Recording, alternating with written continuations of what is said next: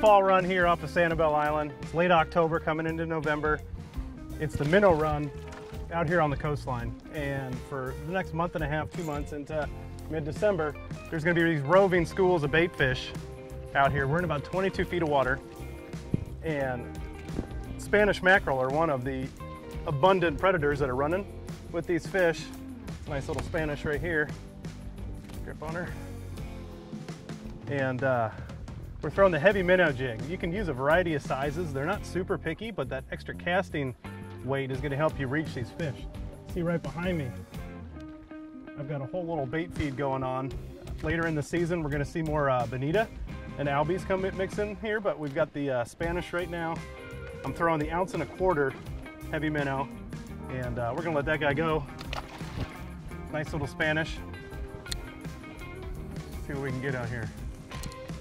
Now with these retrieves, it really doesn't take much because the fish are so aggressive. Nice fish. Oh, there we go. I think we had sharks blowing up on it right here. So this is a great way to kind of enjoy the fall bite. We had tarpon going this morning, and we come out here and now we've just got Spanish galore. These are great eating fish. We're not keeping any today, but they're great for the smoker. A lot of folks even like them for sashimi and things like that. It's an excellent way for kids to come out and have a lot of action, have a lot of fun. It's super simple. You're just using that straight, steady, fast retrieve up on the surface. You know, these are nice 18-inch mackerel, plenty within the legal size to keep. We're just throwing that heavy minnow jig. We've got some smaller versions, a 1/2 ounce, a 3/4 ounce, this 1.25 ounce. You know, they're not being really picky right now, so it gives us a lot of casting range, and we can vertically jig it and snap it in real rapidly, and that's what those fish are going to be biting on. We can see this feed just slowed down over here, but there's probably some fish that are suspended. So if I just kind of jerk it in here, just like that,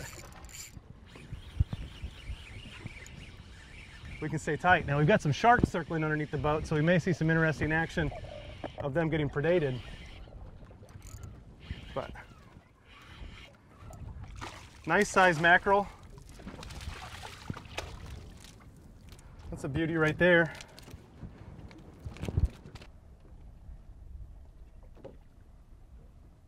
All right, we're gonna let this guy go. Nice little mac.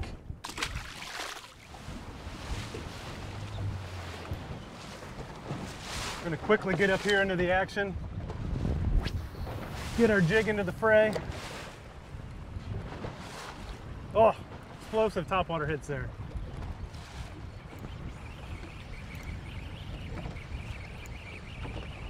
So awesome. They're scrappy little fighters. They're abundant. If you like smoked fish, you know they're good for that.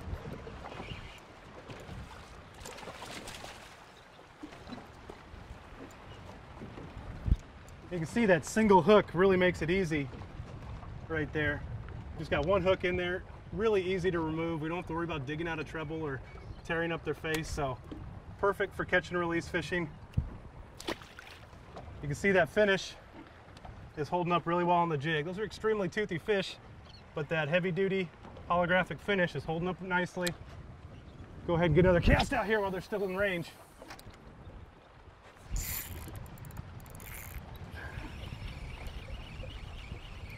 And it's just like that. Awesome fishing.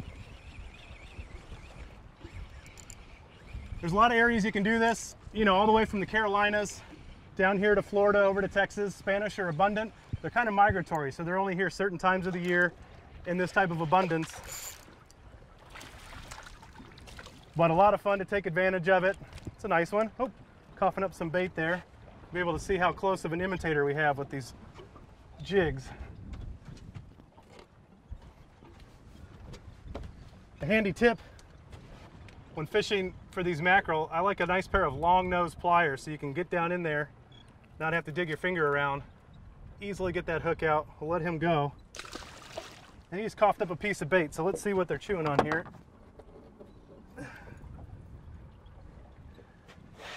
You can see they've got some little sardines, and that heavy minnow is just a perfect imitator right there.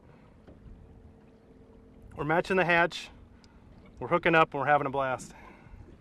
So the gear we need to target these Spanish off here is real simple. For our northern anglers who target bonito and albies, it's the exact same products, the epoxy jigs and the small heavy minnows. Right here we've got the 7/8 ounce and the 5/8 ounce epoxy jig, and also the 1/2 ounce and 3/4 ounce heavy minnow. They're out here feeding on these glass minnows and small thread fins, so all the bait's kind of under 3 inches. This is an excellent way to imitate that small profile, get out there with the subtle presentation, and have long range casting distance. Now, we're doing catch and release today, so we don't want to tear up the fish too much.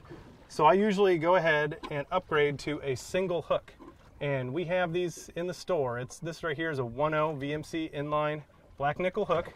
Now we're taking off the stock treble, which is excellent, especially if you're looking to harvest fish. But for the ease of catch and release and doing the least amount of damage, we're going to go to that single so we can quickly remove the hook, not have to worry about getting bit or anything like that. And it gives us still a great hookup ratio. So we've got these bare hooks we've got these bare jigs right here. We're going to go ahead and put some single hooks on them, and we're going to get it rigged up on our light tackle casting outfits.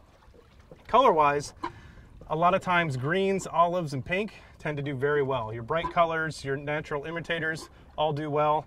We just caught some fish on the silver side pattern, so carrying a variety of colors and especially different sizes, because sometimes they can be real picky on very small bait, and that's where these small heavy minnows tend to be my favorite. Especially down here when the fish tend to hold 4 to 6 feet down below the surface, you can let the bait sink and then jig it back in quickly and get hooked up really fast. So let's go ahead and get the hook swapped out here, and we'll go ahead and find some more mackerel. So a lot of times we get the question, what do we want to rig for leader when targeting these Spanish and albies that run through down here on the Florida coast? Wire is always an option. It's popular with a lot of folks. If you decide to go with wire, make sure it's lighter than 30 pound. You don't want it too heavy. It'll distract from a lot of bites. What I actually find and prefer to do is use a heavier fluorocarbon. That allows limited visibility, so you're going to get more bites. And when you bump up to 30 or 40 pound fluoro, it provides a pretty substantial amount of abrasion resistance to those teeth biting. 30 pounds going to get bit through, chewed up a little bit faster. 40 pound works really well. Sometimes they can be a little finicky, and that 30 pound tends to be a great way to start. So I'm just going to go ahead and opt for the fluorocarbon. I'm going to use that 30 pound. We're just going to tie on about a 30-inch piece of leader, and then we're going to go ahead and get our jigging presentation out into these mackerel schools. So the nice part about targeting these Spanish is that it's not super technical. It's simple fishing. It's great for the family. It's great if you're new to the area or down here on vacation or a snowbird, wanting to get us some good action. All we're doing is a simple uni to uni knot. I've got 20 pound Power Pro braid on a 5,000 size reel. I'm just going to tie a double uni knot. That's all the strength you need. You're not using a ton of drag on these fish. It's a great knot. And it's very easy and fast to tie. With this fluorocarbon, you may have to retie occasionally when you get abrasion from their teeth, but you're going to have a lot of fun hooking up on all those fish at the same time. What I don't recommend is using those, kind of commercial steel leaders that you see at the tackle shop with the red beads on them and that. They may look appealing and really simple, but they're really not a great way to target these finicky fish when they're on these baitfish schools. So taking the time to learn how to tie a good knot, like this uni to uni, is really going to improve the amount of bites you get when you are targeting these fish. So it's a total blast coming out here targeting these Spanish. We saw those birds working a mile or two off the beach. Tons of activity. We've got the mackerel, bluefish, sharks, all kind of having this massive feed on the sardines moving through. It's fast action, it's easy to do, it's very accessible, and it's fun for the whole family.